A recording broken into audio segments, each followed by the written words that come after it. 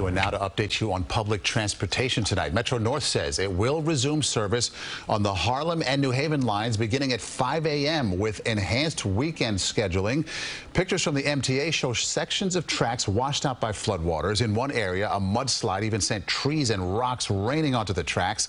Subway service remains extremely limited tonight with delays and partial suspensions on more than a dozen lines after water gushed into stations last night. And the mayor just announced alternate side parking rules will be suspended tomorrow and Saturday, and they will resume next Wednesday.